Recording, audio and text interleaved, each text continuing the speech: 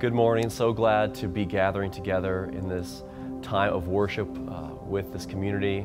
My name is Caleb, and so glad to be together with you, a Restoration Church. And today we're going to spend some time in worship, in reflection, in prayer. But this morning, as we begin our time of worship and sort of frame up the mindset, the posture that we want to take as a community, I want to read to us from maybe the most famous psalm of all, and that's Psalm 23. And it's one you've probably heard many times. You've probably maybe even memorized it.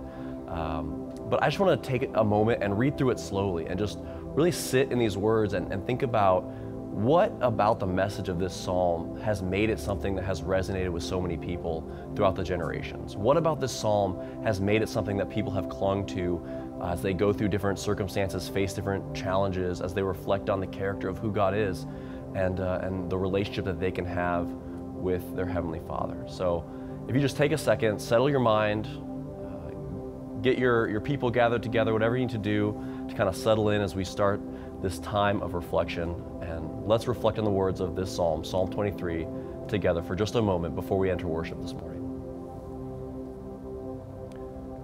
It says this: "The Lord is my shepherd. I have all that I need. He lets me rest in green meadows. He leads me beside peaceful streams. He renews my strength. He guides me along right paths, bringing honor to his name.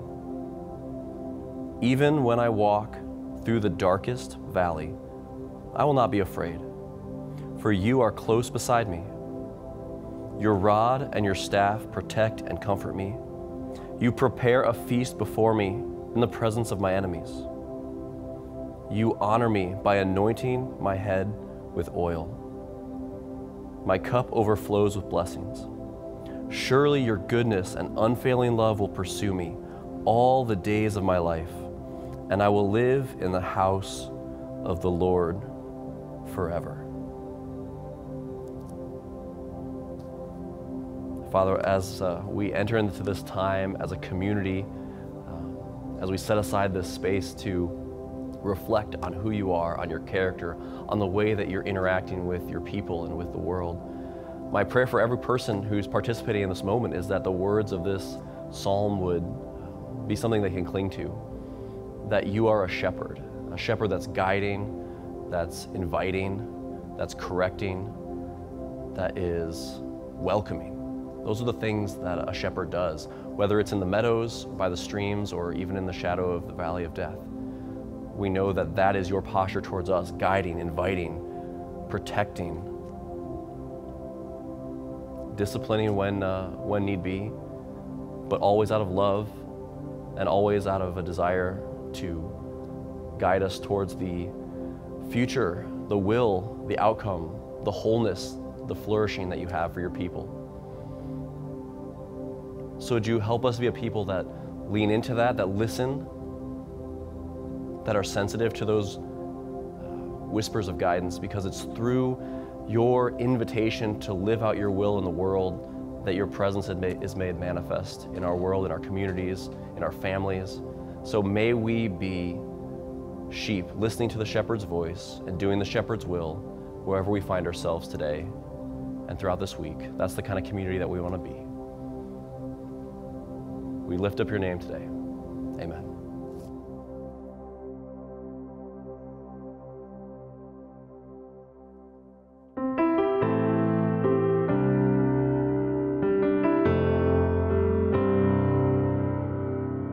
I'll never be more loved than I am right now. Wasn't holding you up, so there's nothing I could do to let you down. It doesn't take a trophy to make you proud. I'll never be more loved than I am right now. Going through a storm, but I won't go down. I hear your voice carried in the rhythm of the wind to call me out. And you would cross an ocean so I wouldn't drown. You've never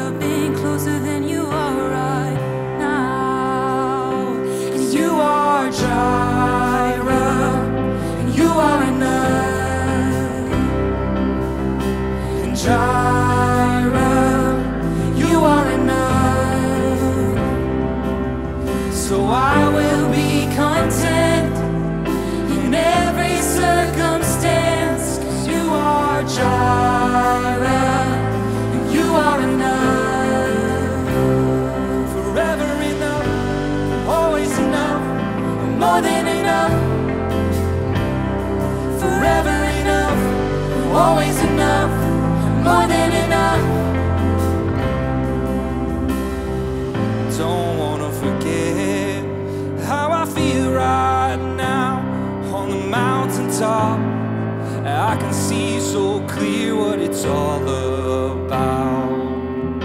So stay by my side when the sun goes down.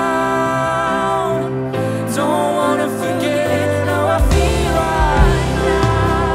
And Jireh, Jireh, you are enough.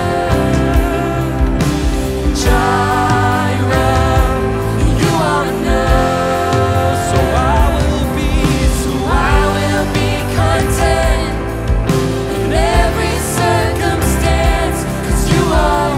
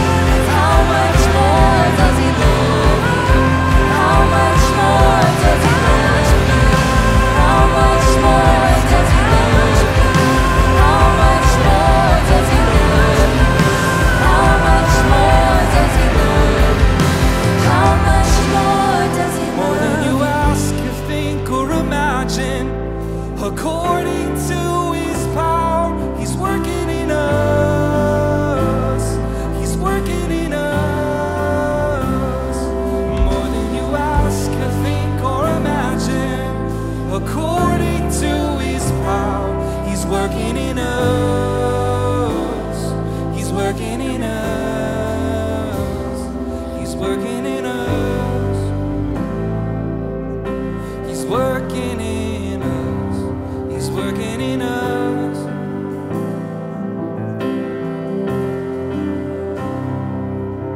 So faithful in you are, and faithful forever you will be. Faithful you are, and all your promises are yes and amen. And all your promises are yes and amen.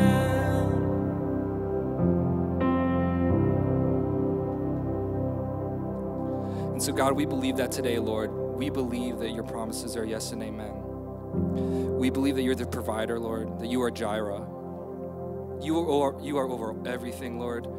You are everything in everything in our lives, Lord, everything that we say and speak, everything that we think, Lord. And we just thank you for that today, Lord.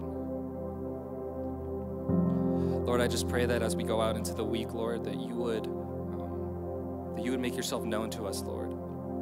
Lord, that we would feel your presence in a tangible way, in a new way, Lord. And we just thank you for the gift that your presence and your spirit is to us, Lord.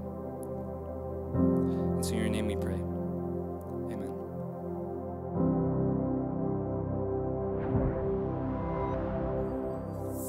Good morning, church. My name is Grace. Today we'll be reflecting on the words the Apostle Paul wrote to the church at Ephesus. In Ephesians chapter 2, verses 12 through 22, Paul writes this: "Remember that at a time you were separate from Christ, excluded from citizenship in Israel, and foreigners to the covenants of the promise, without hope and without God in the world. But now in Christ Jesus, you, who once were far away, have been brought near by the blood of Christ. For he himself is our peace, who has made the two groups one, and has destroyed the barrier, the dividing wall of hostility, by setting aside in his flesh the law with its commands and regulations. His purpose was to create in himself one new humanity out of the two, thus making peace, and in one body to reconcile both of them to God through the cross, by which he put to death their hostility. He came and preached peace to you who were far away, and peace to those who were near. For through him we both have access to the Father by one Spirit. Consequently, you are no longer foreigners and strangers, but fellow citizens with God's people, and also members of his household, built on the foundation of the apostles and prophets, with Christ Jesus himself as the chief cornerstone. In him the whole building is joined together and rises to become a holy temple in the Lord. And in him you too are being built together to become a dwelling in which God lives by his Spirit." This is the word of the Lord.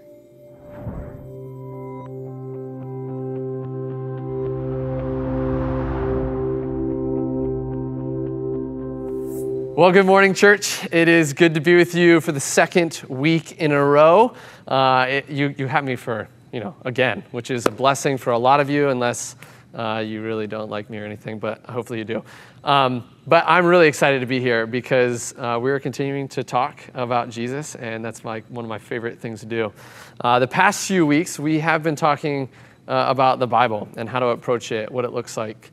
You even heard me last week talk about what is the story of the Bible. And we want to give you a chance to kind of process that and sit in it. Hopefully you've had a chance to just figure out what does this mean and how can I approach the Bible. And so we want to give you a chance to process and open up kind of a different conversation, but a conversation that we've actually been having for a few months now, and it's a conversation centered around values. We are a young new church, and a big part of that is creating and talking about our values. And that is important because we know that our values will lead to our culture, and the culture is who we are. And so we want to talk about who we want to be as a church. And so we've been having a lot of these value conversations, really what's important to us, what we see in Scripture, and how we can build a church. And so we want to continue that conversation this morning. And so I want to read just a value that we're going to talk about to give you kind of an overview of where we're headed. And then we're just going to jump in and talk about what this means. So here's the value that we're going to be talking about. It says this: we as a church want to be people-centered around the calling of Jesus, marked by sacrificial love and radical hospitality, living lives of worship and surrendered in prayer. Now, part of this value that excites me the most that I kind of want to camp on today is this idea of radical hospitality. Like, what is radical hospitality? How do we as a church embody that value? And I thought a good way to start was to talk about when I've experienced hospitality, I guess the most, or when someone's been most hospitable to me is probably the right way to say it in the English language. And it was actually in Latin America. I went to a trip in Guatemala. And before you kind of go on a serving trip to anywhere, there's an expectation. And so my expectation was that I was going to go and serve them. That was this idea. You prepare for months on end trying to figure out what you're going to do, and that's the expectation that's set. I am going to serve them. And what I found out was actually probably the exact opposite. When I got to Guatemala and just experienced the hospitality, I found out that while I was going to serve them, they in turn actually served me. They were the ones who were the most hospitable. And as I look back and think about those moments, like that's what I remember. I remember a community of people pouring out love and hospitality towards me. And that's the crazy thing about that, because like I'll give you an example. Every single day, like you walk into these places, and our mission was to basically like build chicken coops. That's what we were going there to do. We were building chicken coops so that the chickens would be healthy enough to lay eggs, and then the children of that community would then get the nutrients that they desperately needed. But every single meal that we had, this community they would open up their homes, they would invite us in, and then they would prepare like the best meal that you could think of. And every single meal that we had, the centerpiece was a type of meat. It was either chicken or beef, something along those lines. And the reason why I think that's so important is because when I thought about the mission, like, hey, we are going to serve these people so that they could have some nutrients, every single meal that was given to us, they were only focused on giving us the nutrients. Like if I think about it, this meal that I was having was exactly what the community needed. But it was them who was going above and beyond to take care of these random strangers from America who were just walking into this community. And when I look back and think about that time in Guatemala, that's what I think is radical hospitality. And I certainly think that radical hospitality, or hospitality at least for Americans, was just inviting my friends into my home to have a meal. I think true biblical hospitality and the type of hospitality I experienced in Guatemala is actually way deeper. It's this idea of welcoming the stranger, welcoming the immigrant, welcoming the outsider into a community, into your space, to ultimately either serve them or make them your friends.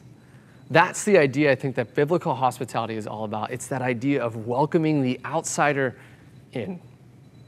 And I think our passage today is a story about that. I want us to see what true hospitality is when we look at the life of Jesus. And so we read this morning a passage from Ephesians.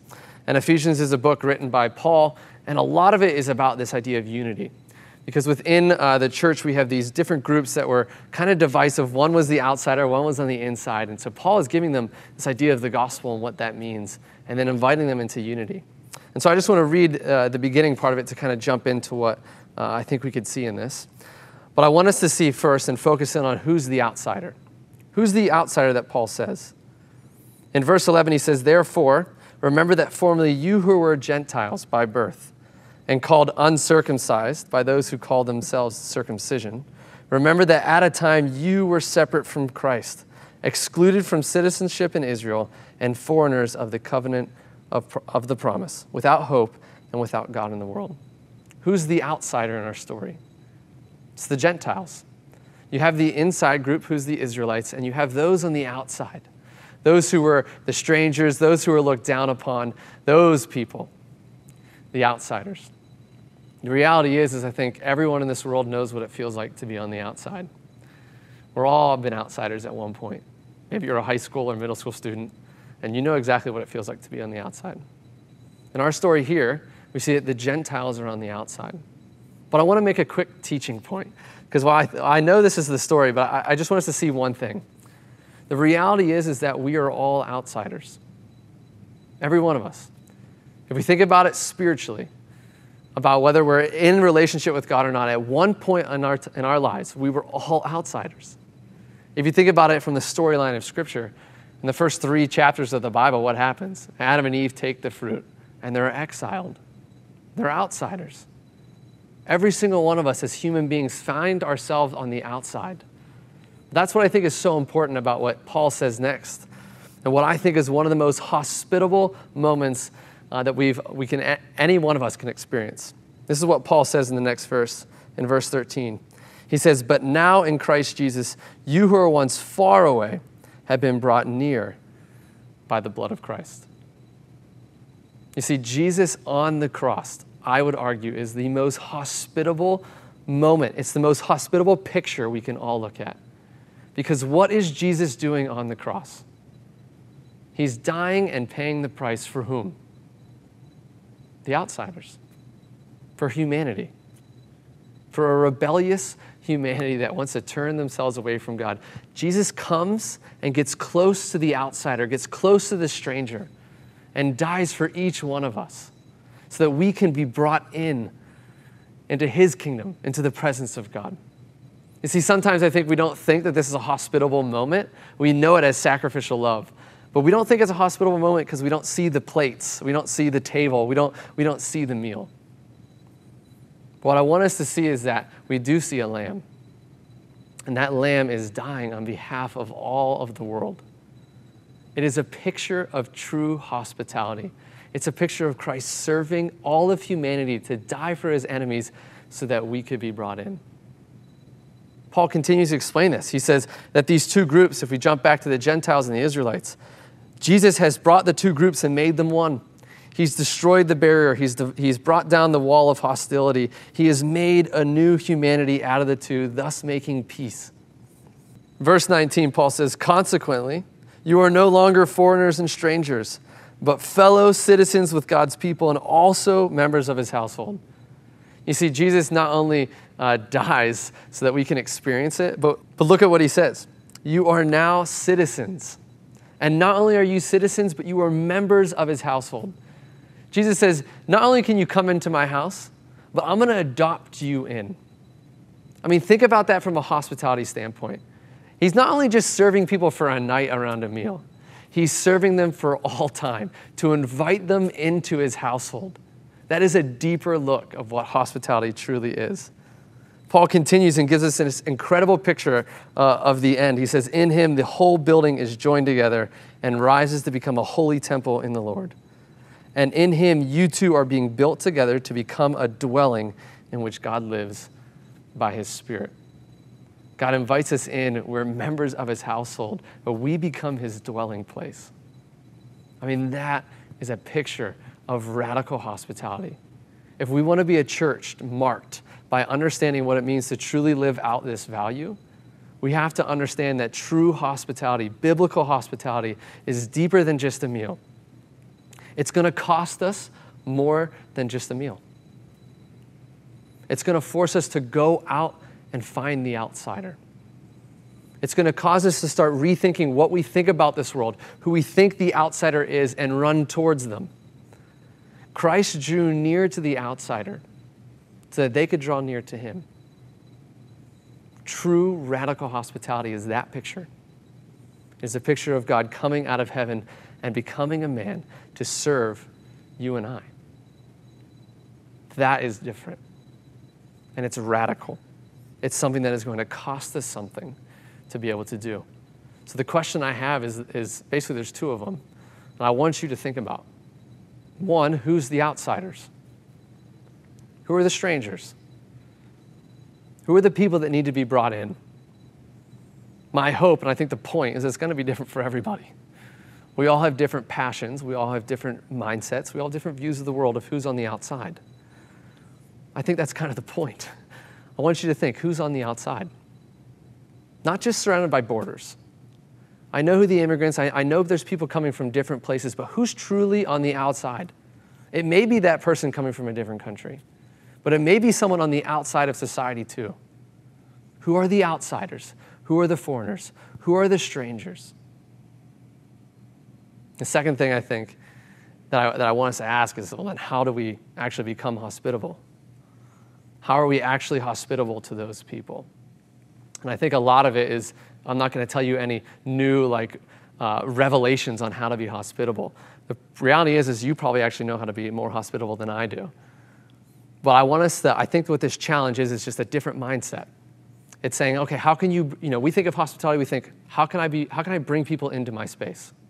How can I bring them around my table? How can I bring them around my small group? How can I bring people to church? I think all of those things are great to do with friends. I'm not knocking that. But I want you to think with a new lens. What would it look like to bring the outsider into your table? What would it look like to bring your outsider into your small group? What would it look like to bring the outsider and the foreigner into your church? You see, I think that's how we as a church can be marked by what it truly means to be known for our radical hospitality. It's not just us inviting people to sit around a dinner. I love dinner parties, okay? They're my favorite things in the world. But I don't want our church to just be known by how well we host dinner parties. I think for us as a church, we have to really look deep and ask ourselves, how can we be known by how well we invite the outsider into those places? I think if we as a church do that, man, that's what we're going to be known for.